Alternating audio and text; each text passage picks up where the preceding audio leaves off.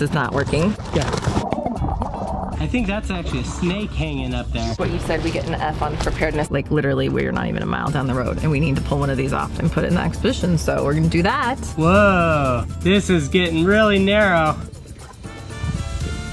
I hope this takes us through. It has been an interesting several days. If you remember from last week's episode, we had a little problem with our towed and braking system. We did finally arrive safe and sound at our destination in the Florida Keys. After pulling into our campsite after dark, of course, it was late and we called it a day. It's as far as I can go. But you have to stretch for it. Give it to me. Lower. Lower. Get it. No. You just bring it gotta to get my on level. behind legs. Get it. Get You it. gotta jump just a smidge. I don't want to stand up. Come on. Really, dude? No. Nom, nom, nom, nom, nom. Wow. He is I lazy. love bacon. RV life looks different for us now versus how it used to be when we first got started.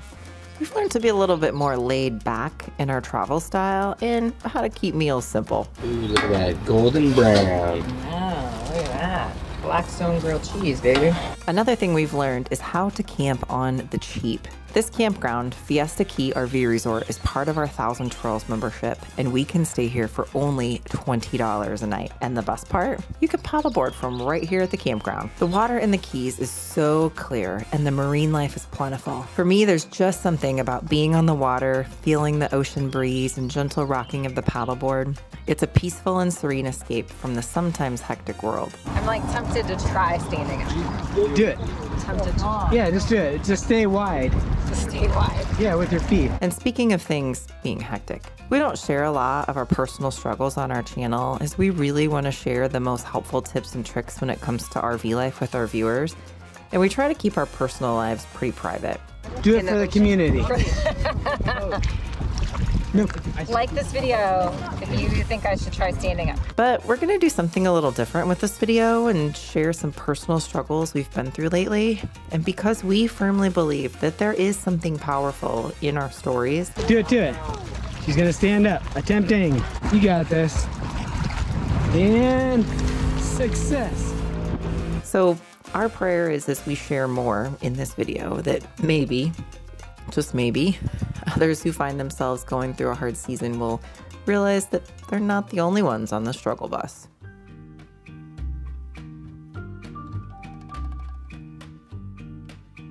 At the end of the summer, we found ourselves at a crossroad, a decision point really.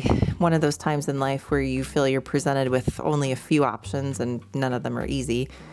A little more on that later, but for now, it's time to wrap up this first day with an epic sunset. It has been an interesting several days here in the Keys, just from one, getting in super late to then Ben getting sick. But anyway, today is a big day because it is Thanksgiving and we are having our Friendsgiving with our friends Tim and Melinda that we did this last year with. So just wanted to show you kind of what I've got going on here at the moment. So in this Instant Pot, I've got a turkey. Yes, I do. So a whole turkey in that one. And then over here in this Instant Pot, I have got a ham. Over here in just a little bit, I will have corn on the cob and stuffing. And then I've got rolls in here that will be warmed up. And then Tim and Melinda are doing the mashed potatoes, the gravy. The other day. He did? Did you meet up with friends? Oh yes, I did all the things. I did the number ones and the number twos. So he's all pooped out, huh? Yep, he's pooped out. Cool. Well, thanks for taking him down to the dog park. I'm sure he enjoyed that. Are you guys ready for Thanksgiving dinner here in a little bit? Probably. Yes. All that paddleboarding makes one hungry? Mm-hmm. This is our second Friendsgiving in the Florida Keys, and we plan on many more Friendsgivings in the future. RV life used to be pretty lonely when we first got started, and it took us a while to find our people on the road, and so we're very thankful for great travel friends to be able to connect and share life with. You'll have to let us know in the comments. Do you prefer to travel with others or go it alone? All right, so what have we got going on? Come here, I'll show you. We are up a creek, literally without a paddle. What do you do when, you know, something isn't gonna work? We have half a paddle. Half a paddle. You improvise. So what I figured we could do is just take some Gorilla Tape and a flagpole buddy, and we make it work. If the Gorilla Tape gets wet, do you foresee this being an issue? No, Gorilla Tape works with anything. So we'll just Gorilla Tape it on. This is very, very long. Nice paddle. You sure you don't want to shorten that? Wow, that is really hard. You never say that to a man. But you don't think that... Take this part off, Dad. No, that'll be too short. That's what she said. No, see? That's more like... That's too short. That's What do you still mean? very That's long. short. Go get another paddle. Well, actually... What do you mean by too short? That's it. Yo, you said you meant never shorten. So Actually, you're probably right. Although, no, they extend. But you don't... Okay, extend. You're gonna use the improvised paddle though, right? Right. I will. All right. So it needs to be this long at least. We'll find I don't out know. if it works. We'll find out. We're about to find out. All right, paddleboarding at sunset. let's go. It's not yet. You guys ever seen seahorses? What is that? Feel it. What is it? Sand. I don't want to feel it, but... Ew. Touch it. It's from the bottom. Oh, gross. Ugh, it stinks. It's like fish poop, I think. Yeah. Yuck. Hi. Hello. That's such a nice sunset. It is. And I'm gonna have to say that, really, we've been down to the Keys a ton. Lots to do and see down here. But if you're gonna only do one thing, this is the one thing you wanna do. Absolutely. You could probably just do this and that's it, and have fun. And there's a ton of places to do it, which will be coming. Yum. Remember the struggle bus I was referring to earlier? This week of time spent in the Keys was such a breath of fresh air for our family because just a few months earlier, Ben and I were faced with the fact that how we were interacting with each other and communicating with and treating one another really left us in a place where we knew we would not be married to each other come next summer if things did not change. Taking a walk in the morning and having time to sit and truly listen to each other was something we never did before. Talking would tend to turn into conflict and we would both end up feeling hurt and disconnected when the conversation was over. However, this visit to the Keys for us was very different because we enjoyed getting out each morning and sitting and truly connecting with one another. Now, this would have never happened if it hadn't been for some steps that we took just a few months ago, which I'll tell you about a little bit later in this video. It's been an interesting trip down here so far because several of us have gotten sick. So we've been literally just holed up in the RV for the last several days. But today we are going to head to a epic location and actually one of the places where you can camp down here for cheap. So we're gonna go check that out here in just a few minutes because we actually have reservations there next month. So I wanna check it out for that, but also because they have some great paddleboarding at this particular place. So right now, Ben and Tim are trying to fit the paddleboards on the expedition. This is totally like a learning trip for us because there's so many things that are different and new, the expedition being one. Also trying to transport paddleboards that are inflated versus having to try to figure out inflation once we get there. So hopefully they fit on the roof rack the way we're thinking and don't blow off between here and Key Largo because it's about a 45-minute drive that we've got to go down the overseas highway. And if we lose one of them, it would be really, really bad and there'd be no getting it back.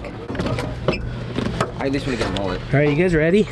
Ready, you got all of the camera stuff? Got all the things. Okay. And thanks to Tim, MacGyver Tim here that had all the straps and everything to help us strap it down. So he came to the rescue once again in our unpreparedness. What you said, we get an F on preparedness, but I added it all to the packing list. So next time, it's now on the packing list. We just keep adding to it as we go every single time that we realize, oh, we didn't have this or that. The packing list just keeps growing. That's how you do it. You fail forward, right, kids? Fail forward all the time. Learn from our mistakes. All right, we ready? Let's do this. This is not working. Thankfully, Tim and Melinda are right behind us because they were able to tell us that the paddleboard was bouncing. So like literally we're not even a mile down the road and we need to pull one of these off and put it in the expedition. So we're gonna do that and then hopefully be on our way. Oh my goodness gracious, the joys. John Pennekamp Coral Reef State Park was the first undersea park in the U.S., and the park encompasses approximately 70 nautical square miles. The mangrove swamps and tropical hammocks in the park's upland areas offer visitors a unique experience, and there's an RV campground with full hookups. Hello. 4. Okay, Did you have this guy? There you go. Thank you. Have a good one. We brought the paddle boards up for the day to explore more of the mangrove tunnels and explore the park. Probably put a couple of snacks in the dry bag just in case. Nobody should get hangry that way. So. All right, getting closer. John Pennekamp State Park. Amazing, amazing place for paddling, especially if mangrove tunnels are something that sounds fun for you. Come here. So we'll have some information in the description below on the Florida State Park system. Here is another thing that's interesting. Also put information in the description below.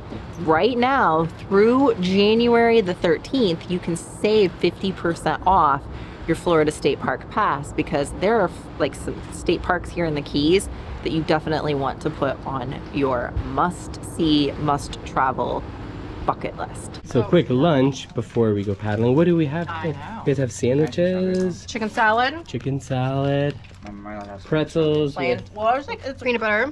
It's like root vegetables. Oh, So your homemade like peanut sweet butter? potato. Oh, No, and plantain. And plantain. okay. Can I have some strawberries? Oh yeah, of course we are. All right, so there's apples and bananas, or some pirate booty. I'll take some Maybe I want strawberries, some too. pirate booty. Remember a few minutes ago when I told you about some steps we took a few months earlier that changed things for us? Well, part of that was taking sort of a sabbatical from travel life. We are super thankful for our Glamper hideaway because it gave us a soft place to land while we took time to get some outside help. And for us, that meant seeing a marriage counselor to help us realize where we had gone off the rails and how to get back on track. It meant understanding that a lot of the messages our culture sends to us don't always contribute to a healthy marriage.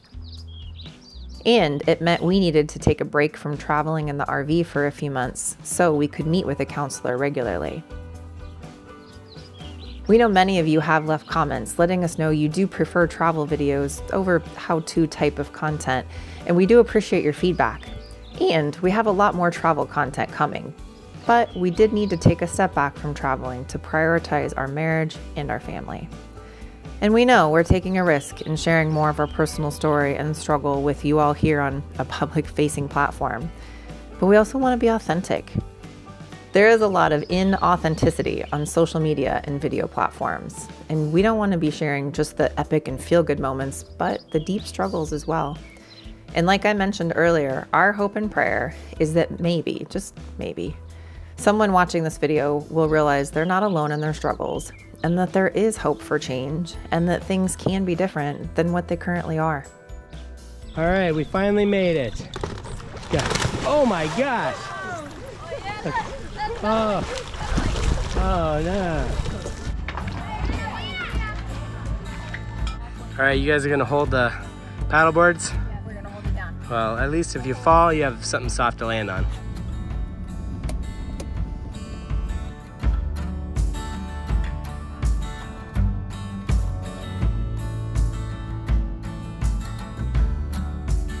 Got some bad news.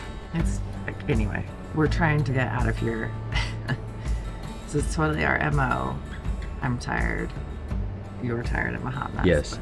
What is Well, I'm not saying yes to you being a hot mess, but so you remember that screeching noise when we brought the slides in? You remember? Yes, it happens all the time. So did you figure out what it is? Yeah.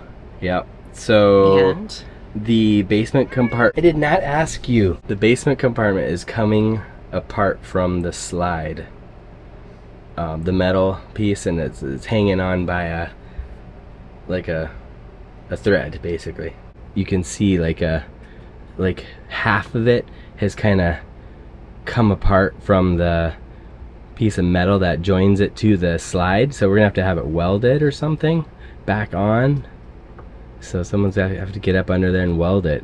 or something. I don't know how that works, but the basement compartments are heavy. Is it problematic for like today? No, I mean, we've been getting by with it for a while, I Yeah, think. I know we've been getting by with it for a while, but Something we're gonna have to get addressed. it's gonna be super sad saying goodbye to our neighbors, Tim and Melinda. Man, I'm telling you, one of the things that I feel like that we've learned more and more is just really the value of RV community. Tim and Melinda have been next to us this whole time that we've been here.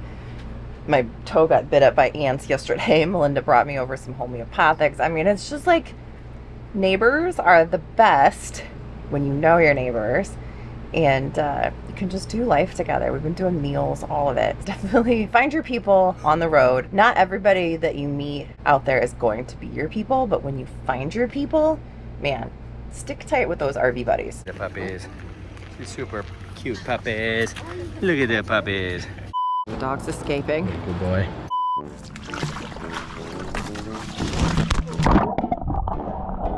Need Alaska to go do his business.